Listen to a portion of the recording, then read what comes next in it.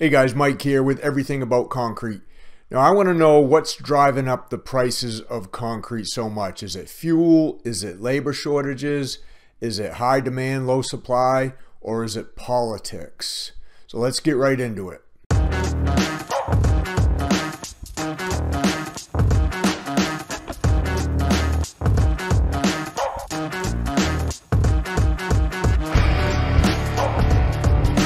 Now just recently I published a video on my concrete prices for 2023 and this video was about what I pay per yard for concrete from the concrete company. So I posted my brand new price sheet for January of 2023 and I got a lot of comments back, a lot of feedback from you out there who watched the video, and a lot of it was what you're currently paying for concrete prices. But then a lot of it was your opinions on why the prices have gone up so much. As you can see down here, I got 821 comments in the first week. And I'll link that video at the end of this one so you could check it out and check out some of the comments. So I wanted to follow up with that on, again, what you guys feel is the driving factor between all these prices going up. I know for me, in my business right here, you know, where I have to buy concrete, I got to buy styrofoam and wire mesh, you know, and things like that. The material prices for me have gone way up. The jump in concrete prices this year was basically equivalent to about 5 years of price increases. So, I mean, usually concrete goes up about $3 a year, and it went up about $15 this year from 2022 to 2023. So that's a huge bump. Things like wire mesh, rebar, that's doubled. Styrofoam prices, when we gotta lay 2-inch styrofoam under a lot of our slabs and stuff, that I was paying in the mid 30s for it, and it went up to as high as in the 60s per sheet, a 4x8 sheet. So it's come back down a little bit, but that's pretty much almost doubled. So I mean, does politics play a big part in this? I think so. I think greed, just rising interest rates. Just let me know your opinion on that. But I don't like to stress out too much over politics. I got enough things to worry about. But when prices increase this much in 1 year, you know, it's cause for concern, really. I've been doing this long enough, over 40 years. I've seen about 4 pretty decent recessions, and we've always come through them. But I've never seen price jumps as high as this one this year. And I'm not saying we're quite in a recession yet, but well, I think we might be headed that way. So another big thing that has caused, you know, prices to go up as far as I'm concerned is labor shortages. I mean, we can't find anybody to work. I mean, I'm 57, Darren's 47, Luke's about 42, and we just can't find any young people that want to come work for us. I don't know. It's not like it was. I mean, when I started out back in the 80s, I was working for a commercial concrete company, had about 10, 12 guys. We were all young. We was all in our 20s basically back then. There was not many people that were older. And now it's difficult. I mean, I've got my daughter to be able to work for me. While she was in college, but after she got out of college, you know, she got her own job based on what she went to college for. But I'm not getting, you know, even if when we ask around, I'm not getting very many people interested, young people interested in coming and doing what we do. And even though we can pay a really good wage doing this, but just the interest isn't there. I don't know how you guys feel about that. And talking about wages, I mean, wages have gone way up too, just in the last year or two, for just trying to find good help and keep it. So you've got to pay, you know, upwards of like 50% more in wages sometimes to keep good help versus you know, years past.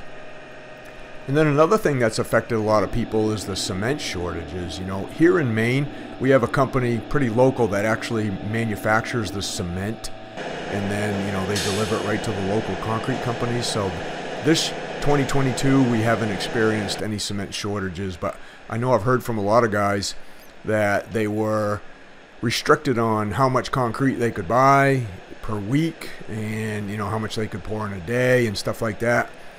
And I mean, that's going to be crazy for someone like me who pours concrete every single day, and you know, from one day to the next, it's different every day. I might need 2 loads one day, I might need 6 loads the next day, back down to 2 the next day. That would be crazy to have to deal with you know, being limited to how much concrete I could pour each day. I don't know how my business would operate, to be honest with you. And then we talked about about rising supply prices and material costs. Like for a sheet of wire mesh, you know, we have to buy a lot of wire mesh, a 5-foot by 10-foot sheet of light gauge wire mesh. I was paying about $7 a sheet just maybe a year and a half ago, and that more than doubled. That went up to about $20 just for a sheet, you know, in the low 20s, and then it settled back down into the very high teens. And I don't think that's going back down to where it was. I think that's what we're going to end up just continuing to pay for that, you know. And I don't know if it's just because if it's a raw material shortage of that stuff, or if just manufacturing that stuff, if they're having a hard time themselves with manufacturing. And obviously, you know, gas prices, diesel prices are a big deal. I think that's very political too, you know, about the gas and diesel. Let me know what you guys think about that in the comments. You know, just gas itself. I don't think diesel prices have to be, you know, in Maine, they're in the mid 5s, $5.50, $5.60. They got up over $6 a gallon for diesel. And as you know, I mean, shipping around the country here in the US is a big deal with semi trucks that could get 2 or 3 or 4 miles a gallon, and all of them use diesel. So why are we paying so much for diesel gas? I mean, why is diesel even so much more than regular gasoline right now? That's a big question I have. I think if we could get diesel prices back down to some place maybe half of what they are now, that would definitely help out where we're headed, I think, for 2023 and 2024. And then interest rates rising too. I mean, I know a lot of new houses have been put on hold. People just can't afford the higher interest rates for mortgages. A lot of new houses have been canceled. I think we're going to see a bunch of foreclosures coming up, and you know, I've been through this before, so years past, and it hasn't been good, but we've always come out of it. It's just a matter of how long does it take to come out of it, you know. And I don't know, but those are just a few of my reasons why, you know, these prices have gone up so much. Well, I mean, you guys, I mean, I do basically, you can see what I do on the video here. Smaller residential stuff, all kinds of different types of flat work, from garage slabs to house floors, to stamped concrete, to patios, walkways, pool decks, things like that. And we get tons and tons of calls. We get more work than we can handle, probably because we've been doing it for so long and we're very well known here in Maine. Even though there is a lot of competition, I think just because, you know, having done this for so long, and people knowing they can call you and trust you, and you show up on time, you show up when you tell them, you answer the phone, things like that is what, you know, gets you a lot of work even in the slower times. But are people going to be doing things like this? Like, this is a big colored slab that's going to be stamped, you know, and it's more than twice the money, more than twice the cost of what just a regular slab would be. So where is this type of work headed coming down the road for 2023? You know, I don't think people are going to spend $25,000 on just, let's just say, I can't remember what I charged for this, but let's just say it was $25,000 to get a slab done like this, when they can pay, you know, half that, $10,000 or $12,000, to just get it done with a smooth power trowel finish and build on it that way, instead of having something, you know, really unique. But, and even adding the color in there. And again, here's another person here who's doing a walkway, and we're going to stamp it. We ended up stamping this to look like ashlar slate. We put color in it, which more than doubled the cost of just a simple little walkway like this. Are jobs like this going to continue into 2023?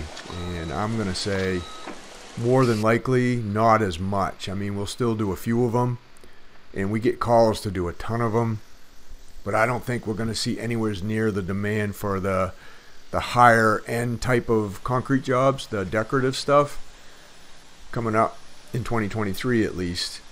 But And then another thing, you know, a lot of guys in this state, they put in pools too, because, you know, we got 3 months here of really warm weather and people don't want to travel to a lake, or they don't want to drive to the ocean. They want to stay home. In a pool like this with a concrete deck around it, and then the fence and all the trimmings and everything is easily $50,000 right here. You're staring at about a $50,000 bill for a pool like that. So, I mean, where is that type of stuff going? Here's a big house slab we're doing with, again, the 2-inch styrofoam, the radiant heat. Here I am sawing, big $2,500 saw so I can cut my green concrete. So concrete prices and the types of stuff you do versus types of stuff we do. Let me know. Let me know what you think. Let's leave some comments down there, and we can debate over who we think is right, who we think is wrong, who we think is responsible.